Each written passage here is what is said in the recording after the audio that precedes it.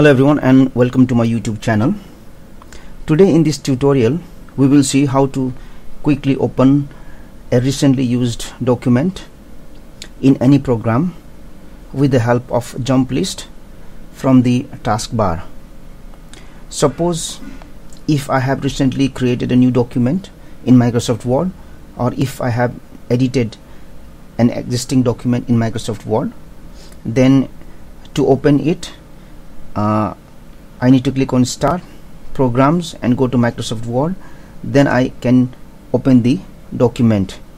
So instead of doing that, instead of doing this whole process, I can use a jump list with which I will be able to open it easily.